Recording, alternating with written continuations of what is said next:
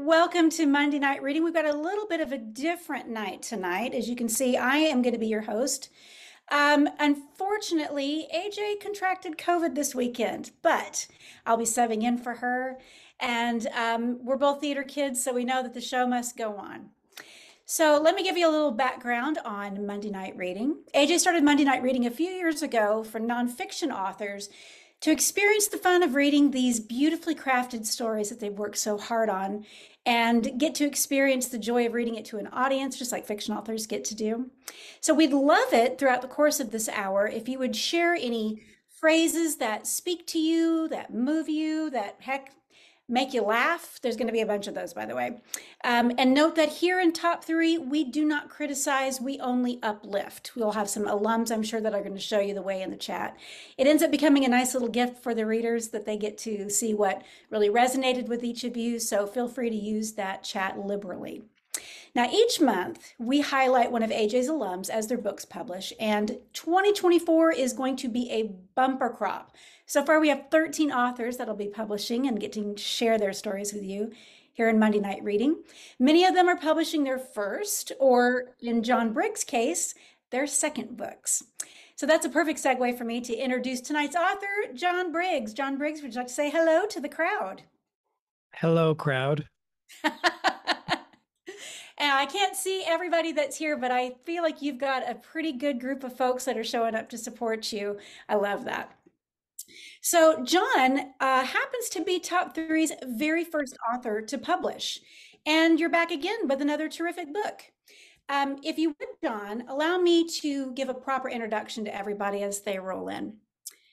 So John Briggs is not just known for his expressive t-shirts and zooming in from a folding chair. I see you've upgraded your chairs, but for going against big four accounting firms with his new Workday Normal Rockstar business culture and jaw-dropping quarterly revenue increases of 492%. But how did he do it? Many people have been dying to know John's secrets, but fear not, because he recently put all of this stellar business advice from epic failures to his greatest successes into his new book, The 3.3 Rule, A New Workday Normal. Through his 12 plus years of entrepreneurship, he has learned that achieving a highly profitable business can be overwhelming, particularly with all the barriers and unknowns that new business owners are forced to deal with. Entrepreneurs can quickly become stressed out and often, sadly, give up on the mission that they set out for because of burnout. In much the same way that the body needs blood to survive, our economy needs small businesses, the lifeblood of the economy, in order to stay healthy and to grow more resilient. John Briggs is a man on a mission to give entrepreneurs a new workday standard so they avoid burnout and stay in business by learning how to make more by working less. He walks the walk by battling against traditional CPA culture of overwork, underpay, pay your dues, and suffer while you're at it mentality by providing his team with this same new workday normal, even during busy tax season. And he, his wife, and their 4 children live in Utah because that's where they make fry sauce. Right.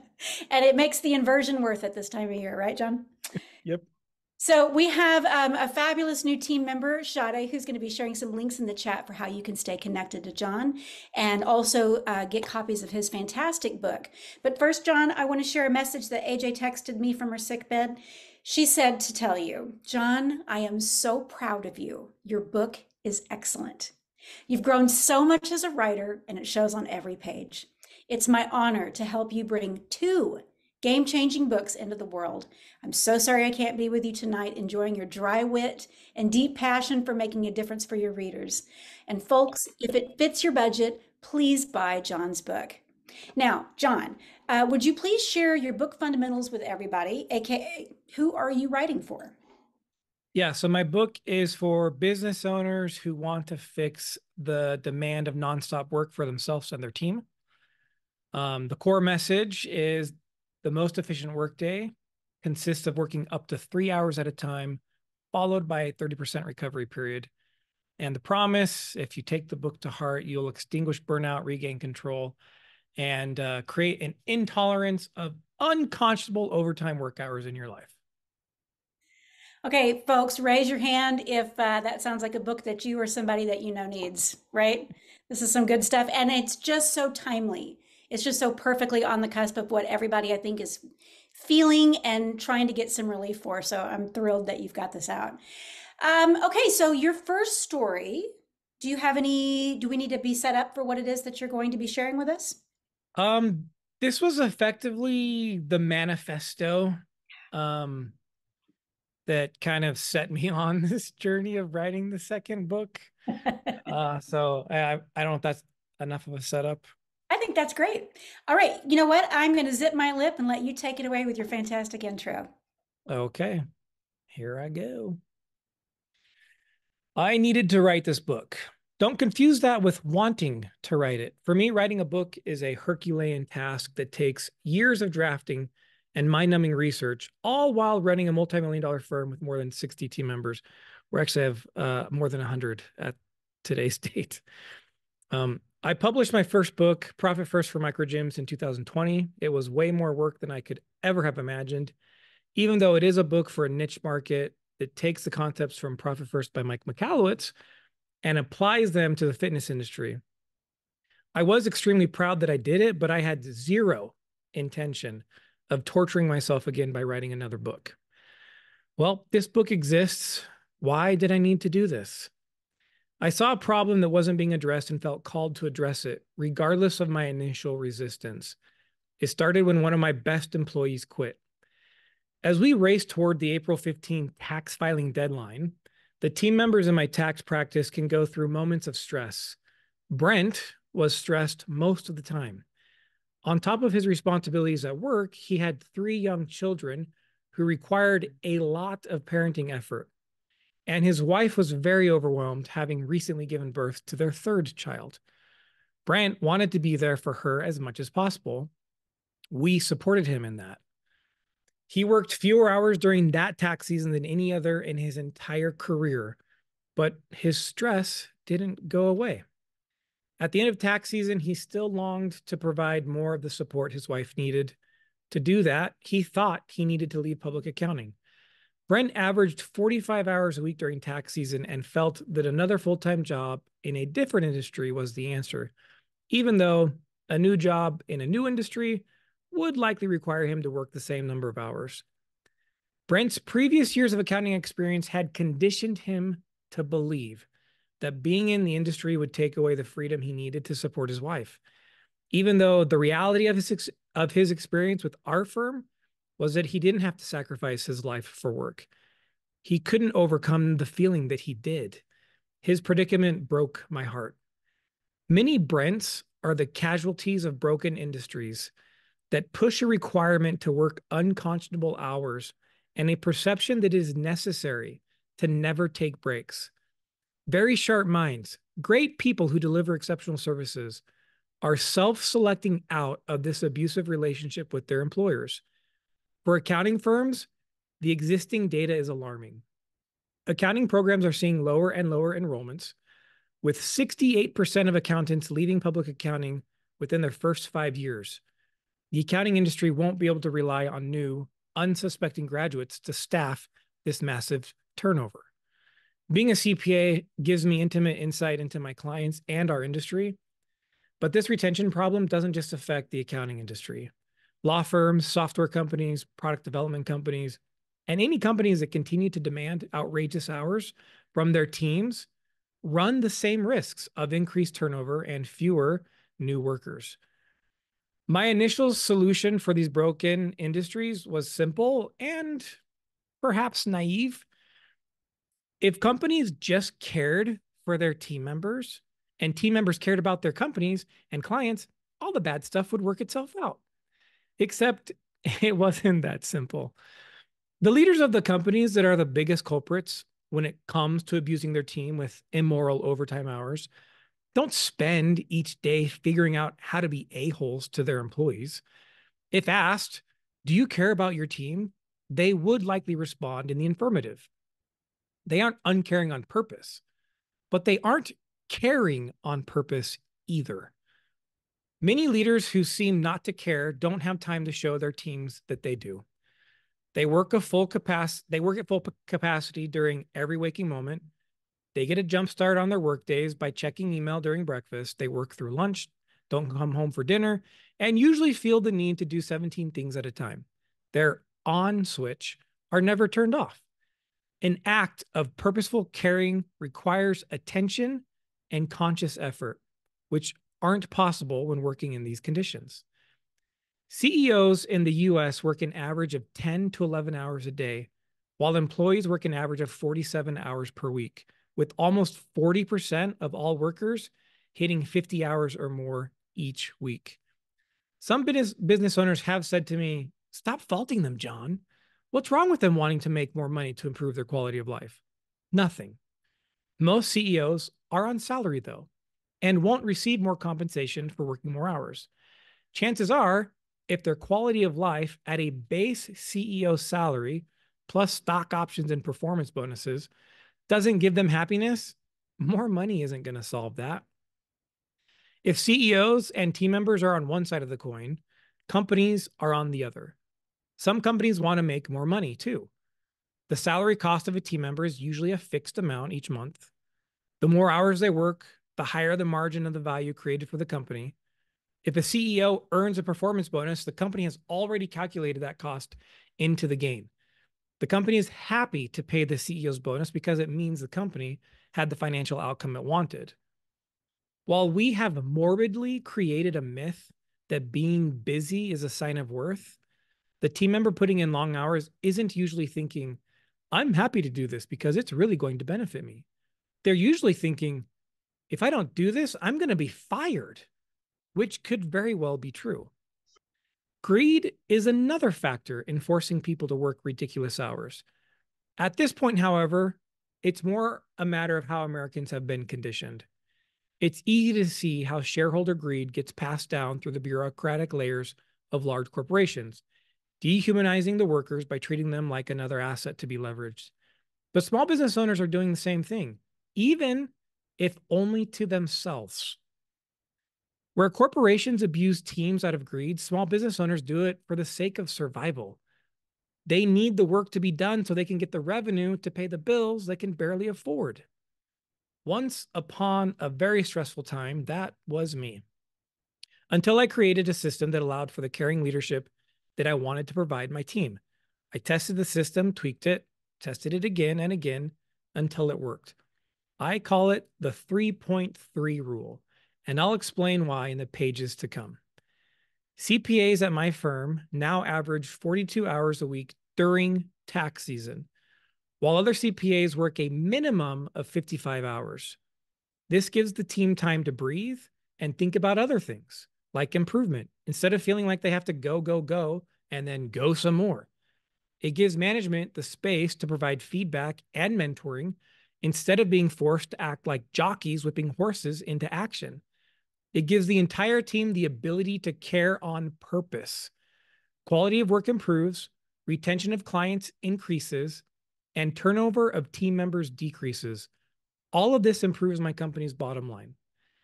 I was content with the changes I made within my firm. They improved my team's quality of life and my own. And then I thought about all the small accounting firms closing up shop. I thought about all the good people and terrible jobs across many industries who are expected to trade their lives for work. I thought about Brent, who had bought into the belief that long hours were a requirement of an industry and so could not see an alternative to quitting it altogether. And that is why I felt compelled to write this book, even though I didn't want to write another book. This book shows the nuts and bolts, rubber meets the road, easily applicable method that my company uses internally and has taught other business owners to do. It shows how we care for our team and clients. Although all business owners probably feel like they care for their teams, the systems, processes, and methods in this book don't exist in many of their businesses. We need to recondition ourselves to this better model, the 3.3 rule. If we have a work addiction, we need to get sober, and we need to create businesses that encourage anything other than workaholism. Being busy shouldn't be a badge of honor. Instead, the new badge of honor is granting yourself and your team the ability to have a life outside of work. We need to extinguish burnout, regain control, and create an intolerance for unconscionable overtime hours. Religious leader David O. McKay said, "No amount of success can compensate for failure in the home. That home can include a spouse and kids, just you and your kids, just you and a spouse, only you, or any other configuration. The point is that no one gets to the end of this life regretting not making employee of the month or putting in more hours at work." Now, I'm not encouraging entitlement or laziness. Hard work is still required, but hard work isn't the same as excessive work. Be focused and efficient at work, then take time to have a life. The 1998 Pixar films A Bug's Life shares an applicable lesson. Hopper, the villain of the film, explains to his crew that they will be in big trouble if the ants they are bullying ever realize that they outnumber the grasshoppers. It is common for ants to provide some food to grasshoppers in exchange for the grasshoppers' protection of the ants. Hopper and his gang twist the natural cycle by bullying the ants to provide them with ample food so they will not be abused by the grasshoppers themselves. What a deal! Hey, we'll give you some protection from us. This is similar to what you see in the movies when the mob forces store owners on their turf to pay them for protection. The ants, of course, are terrified of Hopper. That fear pushes them to gather food not only for themselves, but also extra for the grasshoppers. Gathering their own food would only require standard work days, but the grasshoppers have them working nonstop. A business model that pushes nonstop work and countless overtime hours is absurd. While the ants did the grasshoppers' bidding, the ants resented and hated the grasshoppers, and arguably themselves because of it. In our lives, who are the grasshoppers? When I was at Deloitte, it was management and the entire traditional firm structure. When I started my own business, I was the grasshopper, even though I was also the ant. Demanding overtime hours and nonstop work makes us grasshoppers, even if that demand is just on us. We need to say goodbye to the currently accepted and tolerated model of the 8-hour workday. Businesses can grow and thrive with a new business model that focuses on team members working no longer than 3 hours at a time, followed by a break of no less than 30% of the time worked. The 3.3 rule is a solution for us and our teams, the fix for work-life imbalance and countless overtime hours. It's a solution that extinguishes burnout, allows us to regain our control, and creates a cultural intolerance for overtime hours, leaving all to feel optimistic, hopeful, and happy. I want to see a world where business owners aren't struggling or finding themselves in dark places due to negative stress or fear of ruining their businesses, waiting for the other shoe to drop. I want business owners to have relationships with their spouses, children, and loved ones that aren't dictated by the needs of their businesses 24/7. Rather than feel imprisoned by work, they should experience the full range of things this life was designed to provide. People, including business owners, should not be asked to sacrifice family time on a regular basis.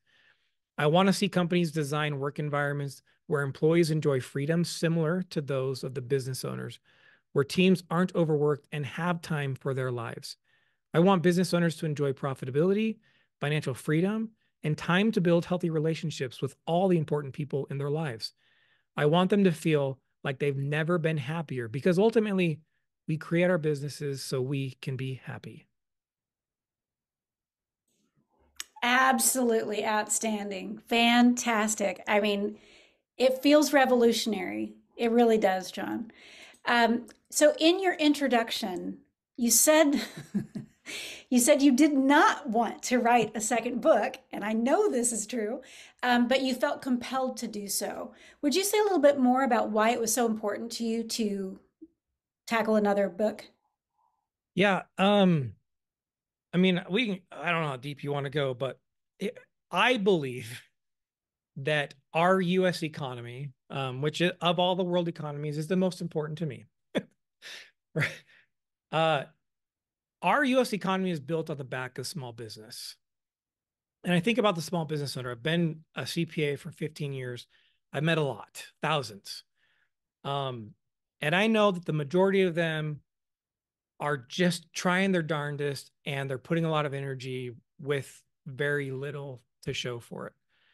So then I think about the small business owner, and then I look at the statistics of what my industry is doing to accountants, which small business owners, in my opinion, need. I shared those statistics. Those haven't changed. Accountants are leaving within 3 to 5 years, knowing because the model is let me squeeze every last ounce of soul out of you. And then I know that you're going to jump ship because the headhunters are going to call you and you're going to be like, that sounds way better. Yet now, because of social media, which is great, um, people are open and share their experiences, their bad experiences as an accountant. And so potential accountants can be like, what major should I choose? And they see all these things on Reddit and Glassdoor. It's like, that's terrible. Maybe there's a different way to the path that like where I actually want to end up going. So you combine all those things, and if this trend continues for accountants, you're gonna have fewer accountants. So then you think about supply and demand, which means they're gonna raise their prices and they're gonna outprice themselves from being able to serve the small business owner. They're not gonna be able to hire them. And I know business owners need accountants to help them with their financials. So then what's going to happen? Another solution is going to have to exist that is likely not going to have the same skill set that an accountant can offer. So we're going to run the risk that small business owners aren't going to be supported. Therefore, they're going to go out of business and our economy eventually crashes, all because we've allowed this is the way it is to exist for so long. Like people just accept it. I mean, I remember like my accounting professors, it's just what they taught us. This is how you live. You'll accept it. Oh, that sounds great. So you all are getting a little taste of the passion that we observed in a live edit several months ago when you were still trying to work on this manuscript and figure out what actually needed to go into it. And I remember you being very unhappy because you just didn't want to write another book, but also because it didn't have this passion in it. And AJ said, "What is your manifesto?" And that became the introduction to this fantastic book. How did it feel to tap into this knowledge that you have and to put pen to paper?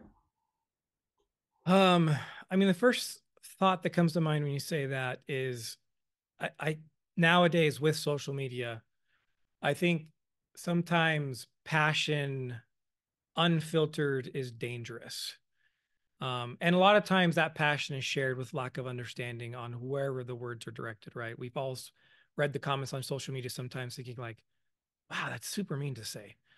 Um, and so obviously I have a disdain for the accounting industry who have forced us through this thing, but like unfiltered, I could probably say some things out of context. I could say things maybe too harshly so that maybe they're not received the way I want them to. So being able to put pen to paper allowed me to think through, especially the way AJ teaches us as authors, to think through, well, what would the arguments be? So I could add the context in, so that I feel like my passion, energy in the manifesto comes across in a way that's respectful while also showing that there's got to be a better way. And so maybe those who need to hear it, and it's not just accounting firms, maybe some of the other people who lead corporations will receive the message the way I intended it to be, which is to help the world, not just make them feel bad for, doing what they're doing to people. Yeah, I definitely think that this book is has a much broader audience than just accountants. I think a lot of this has broad strokes that can apply to a lot of different businesses. And we've already had some people in the chat say that it's just like the absolute perfect time. You have a selection from chapter 1 that you're going to share with us, right? Yes. All right, take it away. Okay. You look like the hunchback of Notre Dame. Your hands feel twice as heavy, and they drag your arms down and pull your shoulders forward. Your leg muscles ache with fatigue, and you fear your knees will give out at any moment. You wonder if someone made the soles of your shoes out of cement. You can't pick up your feet, so you shuffle instead. If someone saw you coming, they would easily mistake you for zombie, a Quasimodo zombie. This isn't a description of how you feel after a long, hard workout. This is you leaving work at the end of the day. Running a business can be hard. You're doing everything you can to be successful, or maybe just to stay afloat, and you are exhausted. You have dark bags under your eyes, and they feel swollen and dry. You're carrying the weight of the world on your shoulders. Some days you lack the energy to even lift your head. And it gets worse. Your team feels the same way. The rat race, they call it, but it hardly feels like a race at all. Comparing it to a rat on a wheel is an injustice, for at least that little creature is in motion. You, on the other hand, feel trapped and drained, yet you keep moving, striving to keep up, and somehow convince yourself that you are winning. This is how I felt at the end of my time with Deloitte, a Big Four accounting firm, and during the early years of growing my own firm. The amount of overtime we require of ourselves and our teams is oppressive, and it's detrimental to our health, wealth, and happiness. We need a better solution. I remember how the days blurred together when I was working more than 70 hours a week. I would wake up before anyone else in the house, get ready for work, get into my rust bucket, think about work while driving to work, and then fill my entire day with work, work, and more work. As the day progressed, mental fatigue decreased the quality of my work. Then the mid-afternoon munchies hit, so I'd go on the hunt for something to snack on. Hello, Mr. Vending Machine, aren't you looking divine today? Giving the sugar 5 minutes to kick in, I'd try to work some more, but tasks took longer than they should have. Yet another wet blanket on my mood. Finally, it would be time for a dinner break. I'd allow myself a whopping 10-minute break to stuff my face as fast as I could swallow, since chewing took too much time. Yum. Then back to work again, followed by more. What's that word again? Work. How about even more after that? Long after sunset, I'd find myself staring at something on my screen far too long. But instead of taking that as a sign that I should go home, I'd commit to getting one last thing done. Then I'd drive home, tiptoe through my house so I didn't wake up my wife, spend 3 minutes winding down, and collapse into bed. And that was just a typical Saturday. Most business owners are optimists, or we wouldn't have started our businesses in the first place. We keep holding out for that big payoff. We power through the physical and mental exhaustion of the work week, the 7-day work week. We view our mental, physical, and emotional fatigue as a sacrifice. We are convinced that we'll find the holy grail of a perfect life at the end of the journey. Someday we'll have the business success we want, the compensation we want, the free time we want. Money will no longer be the dominant factor in our decision making. We'll watch our favorite game show and while drinking our beverages of choice and laugh at the $50,000 grand prize. I make that in a month, we'll say to ourselves. We'll take tons and tons of vacation. We'll finally get to see our children grow up while experiencing amazing things with them and building memories that each of us will cherish forever. We'll enjoy evening time with our family, eating dinner, playing board games, watching movies, doing 5,000-piece puzzles, and tucking our kids into bed. Good night, John Boy. We'll even make time for our health. No longer chained to work, we will finally be in control of our lives. We want that holy grail for our teams too. We think that the long hours are temporary and that our talented employees will be rewarded in the end. We ignore the red flags that warn us this is no way to live, holding out for the win, until we start to lose our health, our relationships, our best employees. Something's gotta give. Jump to the next section of this. How I became human again. When I started my firm, I hustled and ground my way to becoming a zombie. 80-hour weeks were the norm, with occasional 110-hour weeks. I kept adding new clients, and I got to the point where I had to hire help. As my firm grew, I didn't just keep eating brains.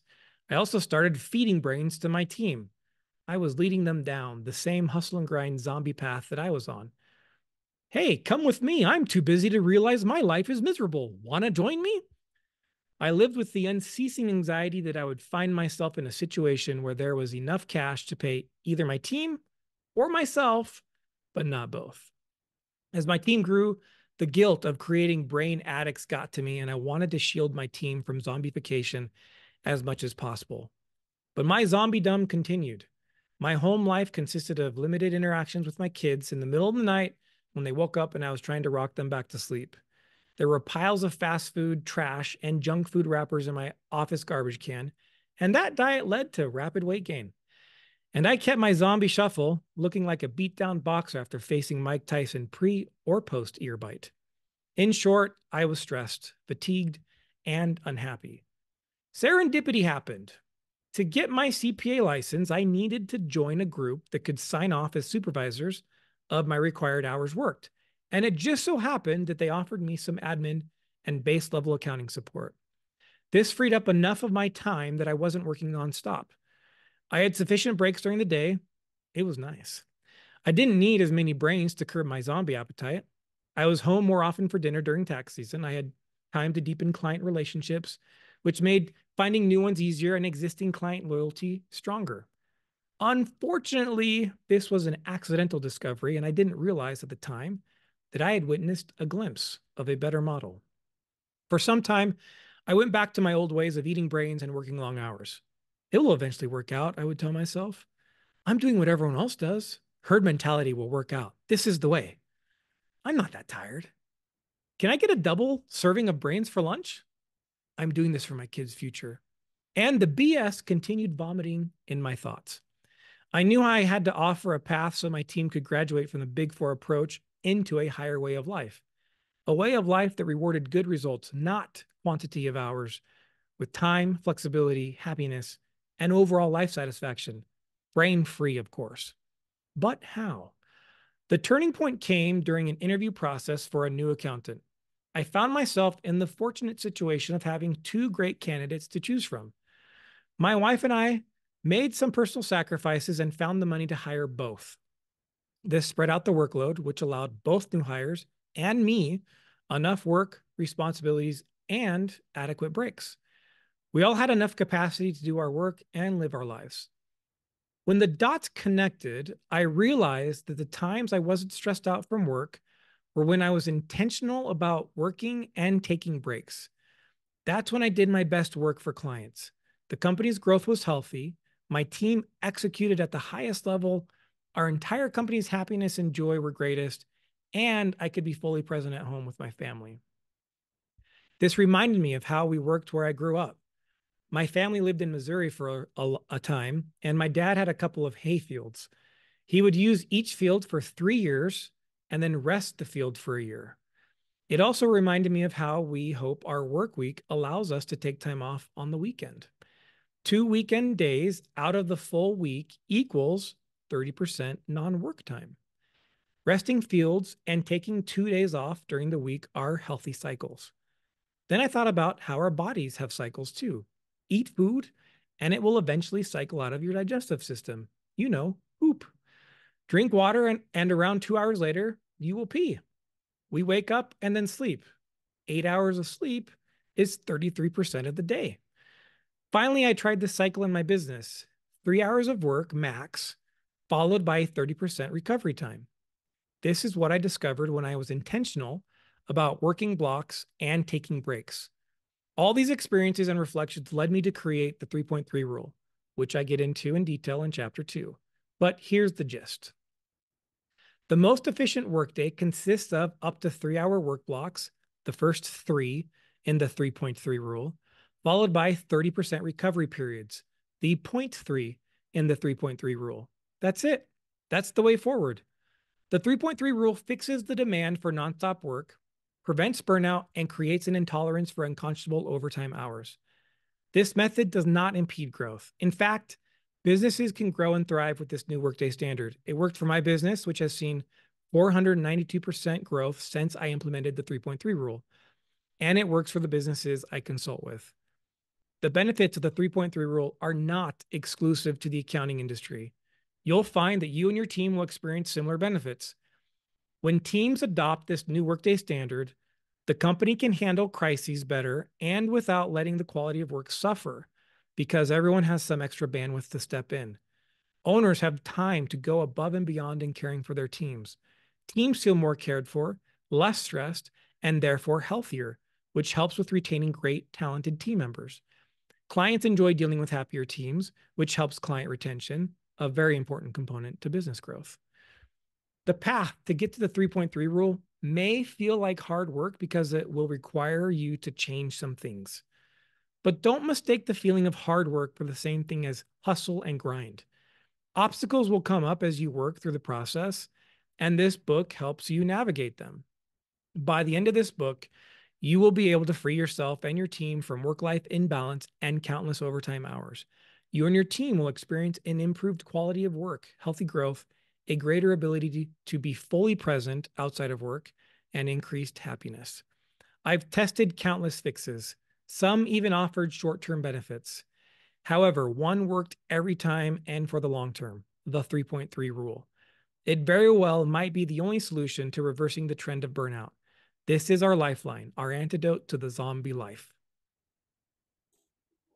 Outstanding. I One thing that jumps out to me about this whole concept of the 3.3 rule is that the unconscionable hours that you're talking about makes it an issue of morality, right?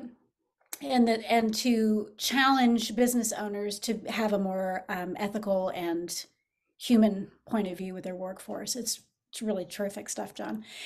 When you talk about unconscionable hours, how is working those a sign that your business might be in trouble Yeah, or not well, working as well as it could? yeah, for sure.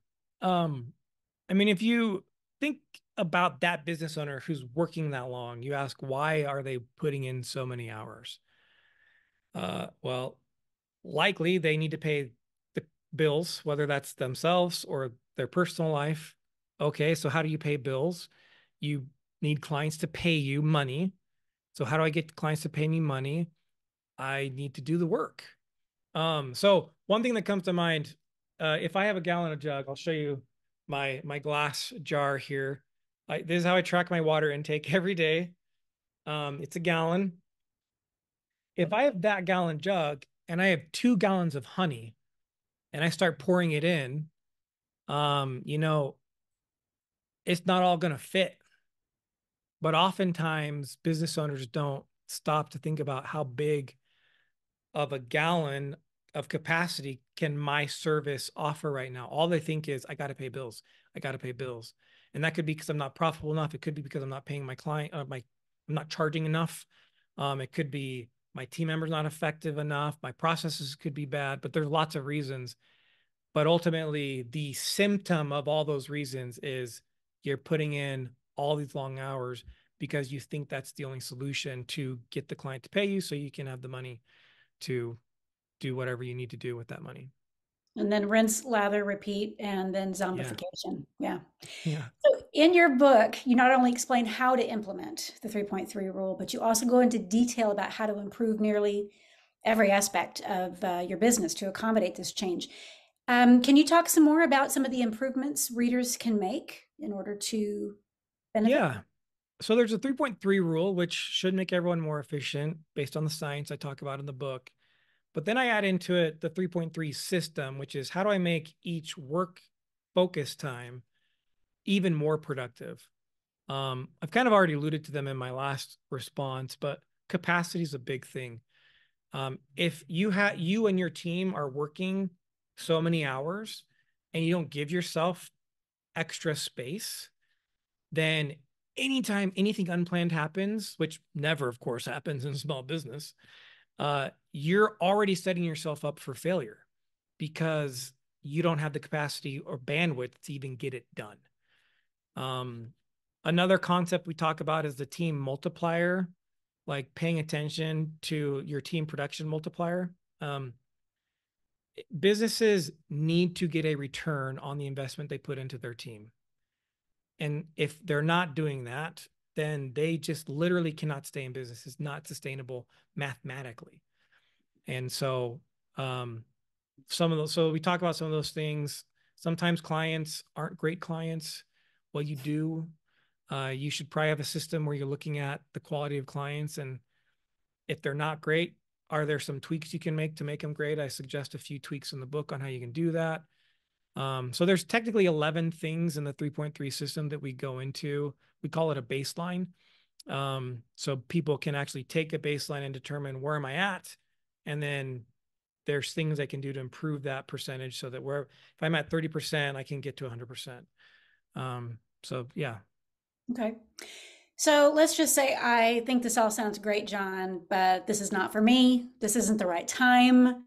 Yeah, this is nice. Maybe I'll try and implement it down the road. What do you have to say to somebody like me? I'll say, okay, yeah, it's probably not right, but here's the deal. There's a lot of science that supports what I said. So I'm open to being wrong. But if you're gonna, if you want me to be wrong, you got to commit to proving me wrong. So just take one workday and do the rule, because this rule you can implement tomorrow. You're going to work up to 3 hours, however that long that is. Like maybe there's a task I can only get an hour in before I lose focus. That means you're going to take 30% of that hour off afterwards. I'm going to take 20 minutes off. Follow the actual rule for one day and then give me the proof that it doesn't work. Okay, everybody, you heard the man. Challenge accepted. Let's all commit to doing that, and then you can send all of your complaints to John Briggs at no. Fantastic. And I really hope everybody kind of takes that challenge on tomorrow. On a personal note, I want to thank you because AJ, being your book developing editor throughout this process, began to implement that rule. So I have a terrific work life. I love my work life, just so you know. So I can say that it works. Okay, so we've got one more fantastic chapter that you're going to read for us, and this is John's call to greatness. So a call to greatness is you've done the steps, you've learned what you've needed to learn, you have a whole new mindset, and this is maybe what we didn't even realize that was on the horizon for us. So this is John's chapter 7, and I'm going to turn it over to you, John. Okay. For the 3.3 rule to work in your business, you have to live it. I've met business owners who hear my message and say, I totally agree. And I'm doing that with my team. My team isn't working more than 40 hours a week. I then ask them how many hours they are working. Oh, well, I'm working 70 to 80 hours a week and I hate my life. Dan Sullivan, founder of Strategic Coach and author of Who Not How, the formula to achieve bigger goals through accelerating teamwork, says, entrepreneurs that are always tightly overscheduled can't transform themselves. They can maximize what they are doing for short periods of time, and then they think they are really being effective. But actually, they aren't being effective at all. They're just being really busy. Busy isn't the same thing as effective. You need slack in your system for you and your team to use the 3.3 rule. You have to have slack in your system. That slack will allow you the space you need to make vital decisions and take necessary actions. The slack that Dan refers to is simply a period of time when you do not need to force yourself to work. Sounds like he's describing a 30% recovery period. Without slack in the system, the standard outcome is for things to run over capacity. That puts stress on the system, stress in your system. Being busy will always be a temptation because the demands of life don't usually diminish, not without conscious decision making and deliberate action, not without boundaries set around your time. Being efficient is better than being busy because you are more productive and you get things done. But efficiency's ugly tag along cousin is busyness. Efficient people run a high risk of remaining busy because instead of saying, look what I did, they say, I can do even more now. The 3.3 rule creates boundaries for the efficient person. Confirmation bias. Change, even change attached to a strong desire like reclaiming life outside of work again, can be elusive thanks to confirmation bias. We are up against a century of the 8-hour workday, 40-hour work week bias. Can it change? Seth Godin says, worldview is the term I use to refer to the rules, values, beliefs, and biases that an individual consumer brings to a situation. Worldviews are the reason that two intelligent people can look at the same data and walk away with completely different conclusions. It's not that they didn't have access to the data or that they have poor reasoning skills. It's simply that they had already put themselves into a particular worldview before you even asked the question. In The Crucible of Doubt, Reflections on the Quest for Faith, authors Terrell and Fiona Gibbons further explain, we all inhabit geographical, linguistic, and social worlds that shape our vision and our impressions of what is normal, what is real. Our worldviews, our biases influence the questions we ask, but they can also get in the way of asking the right questions. They continue. They can get us off on the wrong foot, obscure our line of sight, or simply misdirect our focus. This is because all too often we don't realize the limiting assumptions with which we are working. If my bias tells me that working nonstop is the only way to grow my business, any attempt I make at working less will be a failure. Confirmation bias makes it extremely difficult to see anything other than what makes us right. The University of Stanford did a study with two groups of people. One group supported capital punishment and the other was opposed to it. Both groups read two fictional studies. Each group read the same exact study. But one group was told that one study focused on the negative consequences of capital punishment, and the other one talked about the benefits, while the other group was told the exact opposite about the two studies, even though, again, they were one. Regardless, the majority of participants stuck to their original views, pointing to the data that supported it and discarding that which did not. Anti-death penalty people became more anti-death penalty when shown pro-death penalty evidence and vice versa. Confirmation bias makes us completely closed to any differing points of view, especially the ones communicated passionately and aggressively.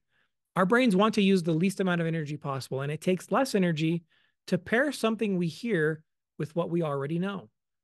Learning something new or unlearning something takes a whole lot more energy. Naturally, then, we tend to see data that confirms what we already know or that makes us right. Each of us has some level of confirmation bias. It'd be great if hopping on one leg for 17 seconds, pinching both earlobes at the same time for 3 seconds, and then doing 6 jumping jacks would cure confirmation bias. It doesn't. I asked my kids to try, and they are still biased in favor of my wife, who is their favorite parent.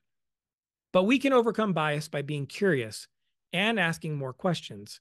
Consider the opposite is a useful approach. For example, if the way it is in your industry is the acceptance of impossible work hours, you should consider the opposite. Unconscionable work hours are unacceptable. What is an alternative? You've read this far, so you already have an answer for that. But what is the alternative for you? What if horrendous work hours are unacceptable for you? What is the alternative? It all started with a simple concept, the 3.3 rule, which has transformed not only my workday, but also the trajectory of my entire business. On August 11th, 2022, while I was finishing up a 30-minute recovery block, I received a text. I sat next to a guy named Steve on my flight who said he needs an accountant. Here's his number. Thanks, Kat, I texted back. I rarely take sales calls anymore, but Kat is special and I call the people she asks me to call. Steve and I spoke on October 15th, a tax filing extension day, notoriously busy for accountants. It was another normal day for me. Steve didn't know that. He asked, "It's October 15th. Are you sure you have time to talk? We can reschedule." This time works. We have systems in place. The day isn't a stressful day. Turns out, the Kat's introductory text was like a golden ticket to Willy Wonka's chocolate factory. That conversation led to a massive opportunity and partnership with Steve and his company.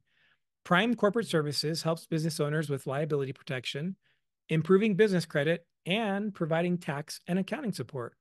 Steve was looking for a firm that could fulfill the crap ton of tax and accounting services he needed. Not very many accounting firms are set up to take on 200 new clients a week, but we were. We had spent the last 5 years implementing the 3.3 system and creating a solid foundation that was ready for expansion, mass expansion. Now we can change the lives of many more accountants, rescuing them from the clutches of endless work. Our last few years, we have averaged 42 hours a week during tax season. You see, the 3.3 rule is more than just a strategy for productivity. It's a philosophy, a way of life that demands we challenge the status quo and redefine what it means to truly excel. It teaches us to harness the power of focused work, followed by intentional recovery to unlock our highest potential. But it doesn't stop there. The true application lies in the 3.3 system, the engine that propels this philosophy forward. It is through the implementation of this system that we can transform our businesses, our careers, and our lives. The 3.3 system empowers us to streamline our process, optimize our resources, and create an environment ripe for growth and expansion. Just as with my conversation with Steve on that fateful October day, opportunities are waiting to be seized by those who are prepared. They come in all shapes and sizes, sometimes disguised as challenges or obstacles. But armed with the 3.3 rule and the 3.3 system, you will be ready to embrace them with open arms. Imagine a future where your workday is not a soul-sucking grind of stress and exhaustion, but a wellspring of inspiration, fulfillment, and awesomeness. A future where you have the capacity to take on 200 new clients a week, not because you are overwhelmed, but because you have built a foundation of efficiency and excellence. This is the future that awaits you. So I ask you now, with unwavering conviction, will you rise to the occasion? Will you commit to the pursuit of greatness armed with the 3.3 rule and the 3.3 system as your guiding principles? Will you 3.3 it? The choice is yours, and the world eagerly awaits your answer. Let your story be the one that inspires others to challenge norms, reimagine what is possible, and create ripple effects of success. Embrace the power of the 3.3 rule and let it be the catalyst for your transformation. Together, let us embark on this journey toward a future filled with extraordinary achievements, untapped potential, and a legacy that will endure for generations to come. The time is now, and greatness awaits. Woohoo! That is a powerful ending. And John, I just want to say you're the man brave enough to demand that we all consider the accountants. Won't someone think of the accountants? Can you share with us what change you hope to see in the world because of this book? Um, yeah, honestly, I'd like to see more people spending time at home, because they can, and because their job allows them to do it. I know the data. I took 2 years, right, from starting this to now, and it definitely supports that if business owners will give permission to their people and themselves, they can be more productive in their work life, and then spend more time at home.